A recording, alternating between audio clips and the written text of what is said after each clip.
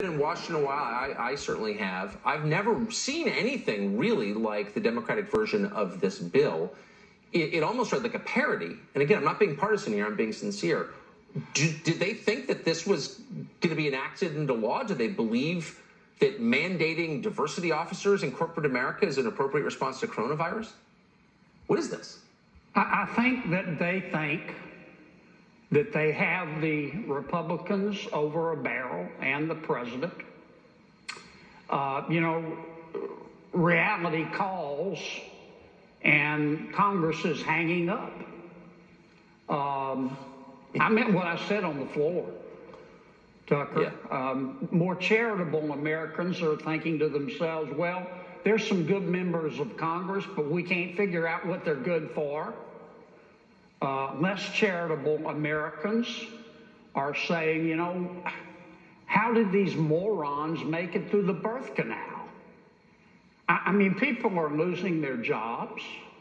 They're losing their savings. They're losing their 401k. We think we know how to get the economy back on its feet over the next 60 to 90 days until we can get control of the virus. And some of my colleagues, they're acting like a-holes. I'm sorry, I'm not saying they mean to, but nonetheless, they're killing it.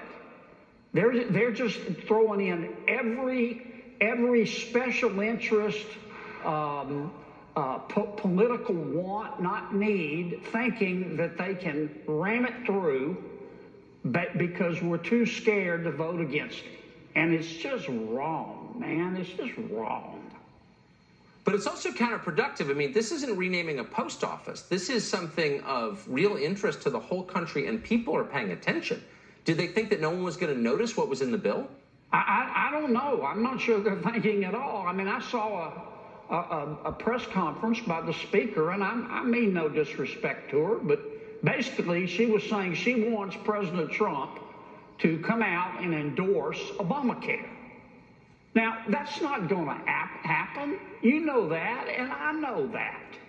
They have provisions. You did a good job in your commentary. Corporate board diversity, same-day election registration, wind tax credits, solar tax credits. I mean, this stuff, it's basically they want the Green New Deal.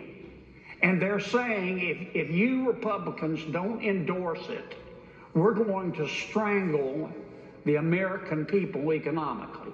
Now, look, for a small segment of our population, it's true, the coronavirus can kill you for a small segment. But you know what else can kill you? Poverty, hunger, losing the entire economy. And we need to stop thinking about the next election and try to think a little more about the next generation and what we're going to leave to them, which is going to be the little end of nothing if we let this economy collapse. And it's avoidable. We can stand it back up, but we don't have months to do it. We've got days. It does seem that way. It does feel like we've got days. I agree with that. Senator, thanks so much for coming on tonight and assessing this abomination. And it really is an abomination for those who are ready. You ought to. It beats anything I've ever seen. Thanks, Tucker.